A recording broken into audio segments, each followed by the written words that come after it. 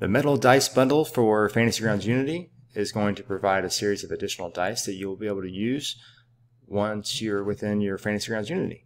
So every dice that you roll will show to your players and to your GM whenever you roll them. They will only be available for you, however, and every player and or GM will need their own special dice. So by default, you've got your main dice here, which you can color. You can change, the background or the text color. I'm going to set it as white body with a black text for now. But when I select here the metal dice, this is from clicking the colors button here, it will show now I've got gold,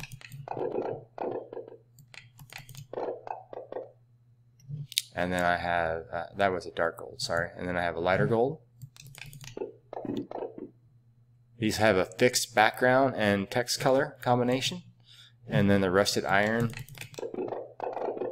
same thing, stained copper, and then steel. And then now I've got a number of dice that have this little indicator over the top corner, the top right corner, which basically indicates that these are colorable with a color palette. So now that I select this, you'll notice that this dice color is blanked out for any of these dice. But once I select here, now I have my body and my text color again. If you want to see what the dice look like with no color selected, make sure that you select a white body. And then I recommend maybe, any color text color you want. However, the white body will allow you to see the default texture. So this is a high polish dice. And then this is your pitted dice. And then you have a regular polish. So you got polished, high polished, and then polished. Then you have a rusted dice. Again, this rusted dice will look just like the rusted dice here, rusted iron, and the same for the stain. They will look the same. The difference is once I select rusted here, I can come through and I can now pick different colors for those.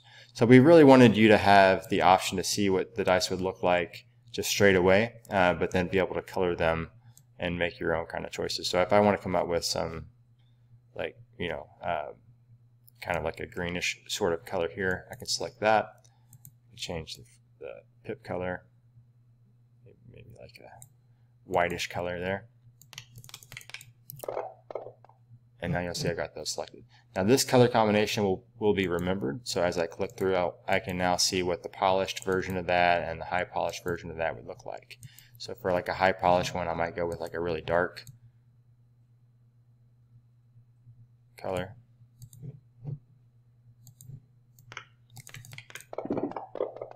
And then this will be compared with the default dice using that same color combination. So you see the basics one here, and then here I've got the different versions with the different textures and the different specular setups on those. So that is the metal dice.